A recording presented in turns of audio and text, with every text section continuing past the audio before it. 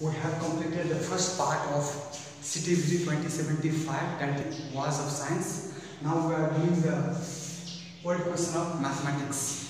So the first question is, for what value of x? For what value of x root a equals to a cube.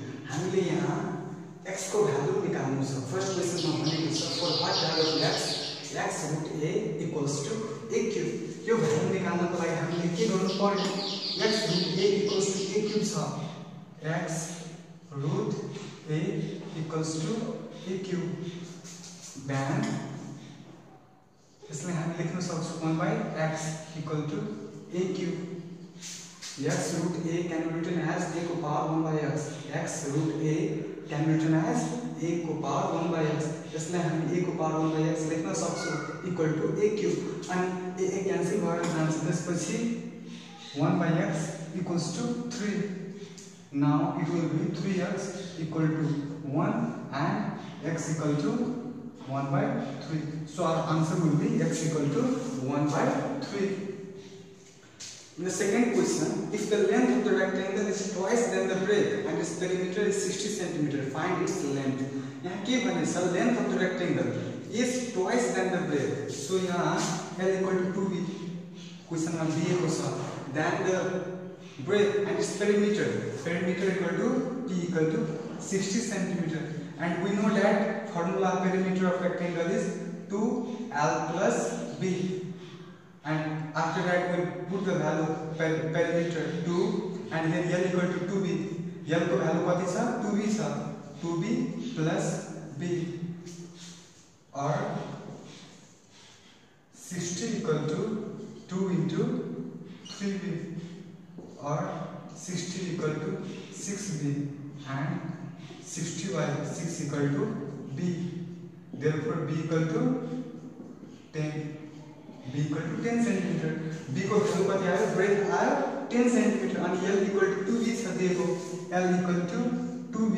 So 2 into 10. Our answer will be 20 cm.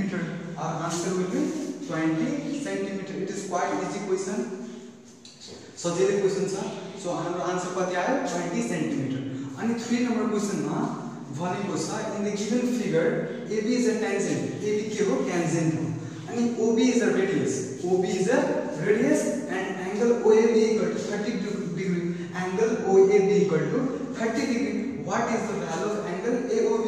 यहाँ tangent छ भने radius अनि tangent को angle कति हुन्छ? 90 degree. Perpendicular हुन्छ. Radius and tangent perpendicular. So यो angle कति हो? 90 degree.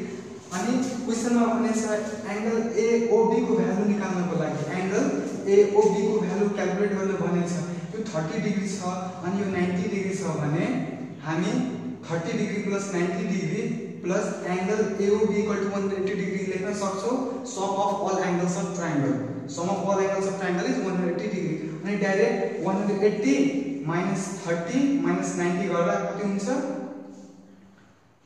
30 प्लस 90 120 180 minus 120 कति हुन जान्छ? 60 डिग्री. हामी डाइरेक्ट पनि लेख्न सक्छौं अनि यसरी पनि लेख्न सक्छौं. Angle OAB plus angle OBA plus angle AOB equal to 180 degree. अनि OAB कति छ हाम्रो? 30 डिग्री प्लस OBA हाम्रो 90 डिग्री छ plus angle AOB equal to 180 degree. 90 30 120 plus angle AOB equals to 180 degree and angle AOB equal to 180 minus 120 equal to 60 degree. Answer is 60 degree. यति गर्न हामीले पढ्दैन. इन्ट्रान्समा हामी छिटो गरेपछि डाइरेक्ट यहाँ डाइरेक्ट पनि गर्न सक्छौं. यो थ्योरेटिकल पोर्सन भयो. यति नगर्दा नि इन्ट्रान्समा के हुन्छ? टाइम तिम्रो वेस्ट जान्छ. यहाँ डाइरेक्ट पनि बुझ्न सकिन्छ. यो 30 भयो अनि यो 90 डिग्री भयो भने angle AOB equal to 180 minus 30 minus 90 गर्दा हाम्रो आन्सर कति? 60 डिग्री आउँछ. Question is, if the total surface area of the cone is 704 cm square and its base radius is 7 cm, the slant height of the cone is. If the total surface area of the cone, in the question total total surface area of the cone is given and the base radius is also given, and we have to calculate the slant height of the cone. As we know, हामीलाई थाहा छ कि total surface area of cone को formula pi r plus l हुन्छ, अनि यो r base radius हो अनि l slant height हो. This r is base radius and l is slant height. Now total surface area of the cone is 704 equals to pi. The value of pi is 22 by 7. Value of pi is 22 by 7 and r is 7 plus l. Slant height is l. Now this 7 and 7 will cancel, or 704 divided by 22, 704 divided by 22 equals to 7 plus l.